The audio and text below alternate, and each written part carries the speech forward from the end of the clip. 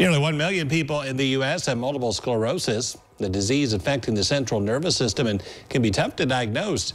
But Cleveland Clinic researchers hope to change that. They helped update the international diagnostic criteria, which includes more of a focus on relying on certain biomarkers and also making a more accurate diagnosis. Reports show MS is misdiagnosed in about 20% of people. Doctors say that's likely because doctors were allowed to make a diagnosis based off just clinical exams and patient history. However, that's no longer the case.